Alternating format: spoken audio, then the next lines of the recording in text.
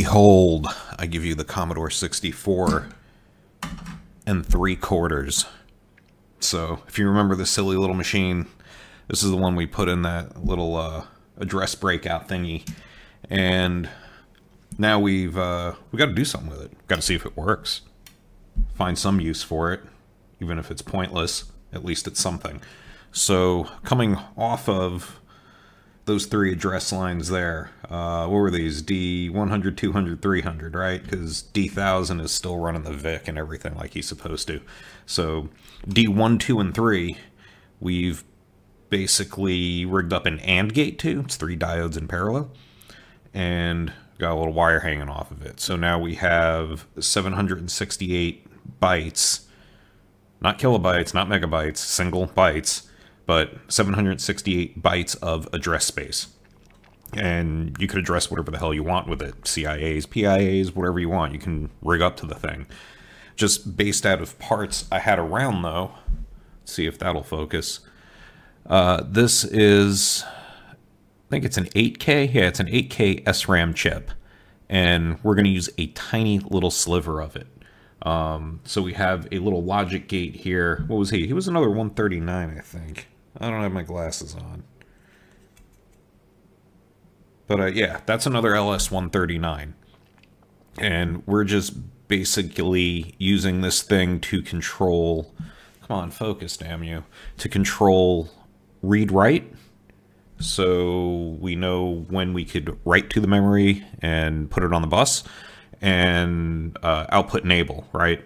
You know, because when it goes into read mode, it also has to go to output enable, but you don't want output enabled when something else is using the bus. So that's what that little 139 is doing there. So it's basically just remuxing the demux stuff, you know, with that AND gate we got going in. And yeah, so without further ado, I guess I will plug this thing in and we'll do stupid tricks with it. But I really built this thing as like a little proof of concept. You could easily put a ROM chip here as well. And I had some half-baked ideas on what to do with that. But it's a gross waste of address space directly addressing memory with it. You could put it through some kind of, you know, ideally you'd have like an MMU or something, right? Or a serial parallel input-output-y kind of thing, but this is just something I whipped up with crap I had laying around. So anyway, I'll pause here, we'll get this thing plugged in, and we'll do something silly. And don't worry about the Cat 5 I soldered onto the bottom of the CIA. That's a story for another day.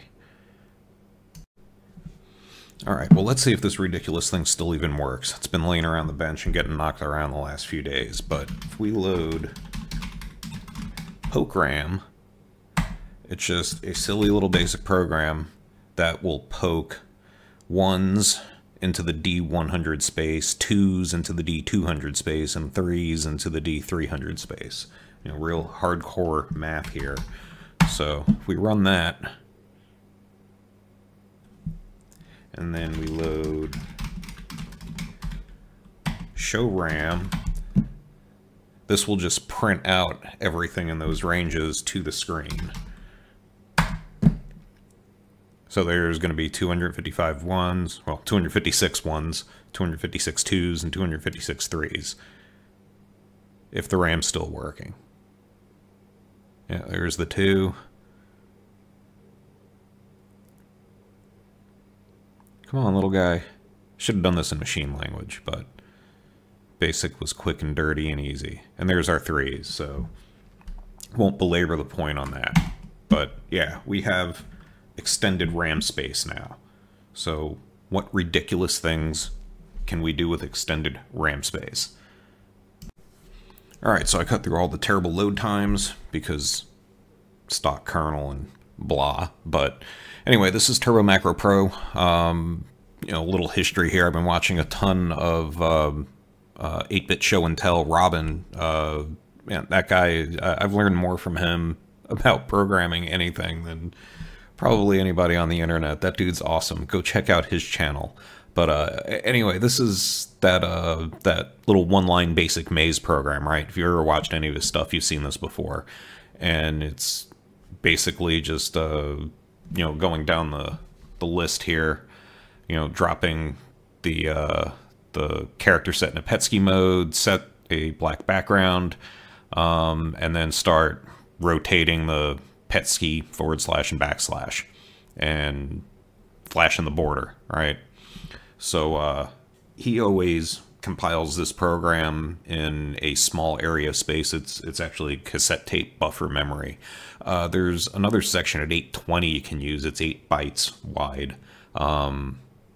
This buffer is, I forget how big it is, but it ain't that big. So our silly little cartridge in the back is probably just a little bigger than whatever the cassette buffer is. But at any rate, if we execute this, it's just your little silly little maze thing, right? So we bust out of here, go back to Turbo Macro Pro, we can see that, let's see, D100 is 53504 decimal, and if we go ahead and assemble there, yeah, there we go, D100 to D118, so itty bitty little program, we can run it. So what's the point of all this? Well, one, I just wanted to make a little cartridge to use this address space to see if it actually worked. And it does, and the computer's stable with it in there, and most programs don't have any clue about that, so it's not going to cause any problems.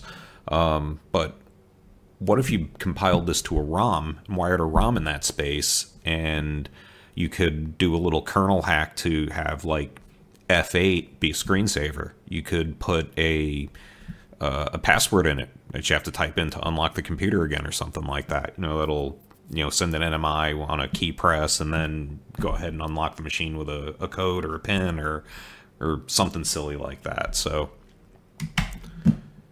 yeah, I don't know. I just thought it was a neat little project to add on to our little decoder there, just to kind of prove it worked. So anyway, I hope it spawns a thought with somebody, and you could come up with better ideas and stupid little Petsky tricks to to plunk into that memory space. But I just wanted to share. I thought it was kind of neat. So yeah, let me know if you got ideas for doing something with that address space, because part 2 of this will be a couple little quickie videos. Part 2 of this will be building this inside of a machine, so you're not burning the card slot. So anyway, that's that for now. Just thought I'd share, and we'll see what else we come up with. Take care, everybody.